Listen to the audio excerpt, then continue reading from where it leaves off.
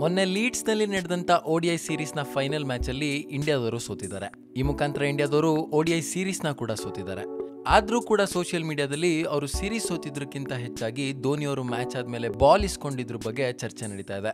ಧೋನಿಯವರು ಈ ಮ್ಯಾಚ್ ಆದಮೇಲೆ ODI ಕ್ರಿಕೆಟ್ಗೆ ಗುಡ್ ಬೈ ಹೇಳ್ತಾರಾ, ಕೊನೆ ಮ್ಯಾಚ್ ಆಗಿರೋ ಕಾರಣ ಅವರು ಅಂಪೈರ್ ಹತ್ರ ಬಾಲ್ ಇಸ್ಕೊಂಡಿದ್ದಾರಾ ಅನ್ನೋ ಕನ್ಫ್ಯೂಷನ್ಗಳೆಲ್ಲ ಈಗಾಗಲೇ ಇಂಟರ್ನೆಟ್ಟಲ್ಲಿ ಹರಿದಾಡ್ತಾ ಇದೆ.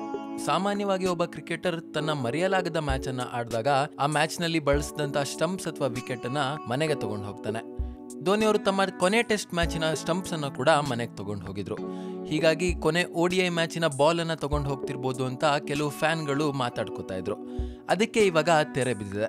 ಟೀಮ್ ಇಂಡಿಯಾದ ಕೋಚ್ ರವಿ ಶಾಸ್ತ್ರಿ ಅವರು ಈ ಬಗ್ಗೆ ಓಪನ್ ಆಗಿ ಮಾತಾಡಿದ್ದಾರೆ. ಧೋನಿ ಅವರು ಯಾವುದೇ ಕಾರಣಕ್ಕೂ ರಿಟೈರ್ಮೆಂಟ್ ಅನ್ನ ಕೊಡ್ತಾ ಇಲ್ಲ ಅಂತ ಅವರು ಹೇಳಿದ್ದಾರೆ.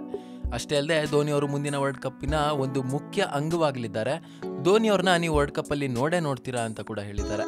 ಇನ್ನು ಧೋನಿ ಅವರು ಬಾಲ್ ಏನಕ್ಕೆ ಇಸ್ಕೊಂಡ್ರಪ್ಪ ಅಂದ್ರೆ ಅವರು ಬಾಲ್ನ ಕಂಡೀಷನ್ಸ್ನ ಬೌಲಿಂಗ್ ಕೋಚ್ಗೆ ತೋರಿಸೋದಕ್ಕೆ ಅಂತ ಇಸ್ಕೊಂಡ್ರು ಅಂತ ಖುದ್ದು ರವಿ ಶಾಸ್ತ್ರಿ ಅವರೇ ಹೇಳಿದ್ದಾರೆ.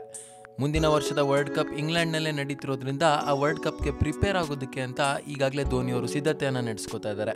ಇನ್ನು ತಮ್ಮ ಬೌಲರ್ಗಳಿಗೆ ಬಾಲಿನ ಕಂಡೀಷನ್ ಈ ರೀತಿ ಇರುವಾಗ ಯಾವ ರೀತಿ ವಿಕೆಟ್ ತೆಗೆಯೋದು ಅಂತ ಉಪಯೋಗಿಸೋದಕ್ಕೆ ಅಂತ ಅವರು ಬೌಲಿಂಗ್ ಕೋಚ್ಗೆ ಬಾಲನ್ನು ತೋರಿಸೋದಕ್ಕೆ ಅಂತ ಇಸ್ಕೊಂಡ್ರಂತೆ.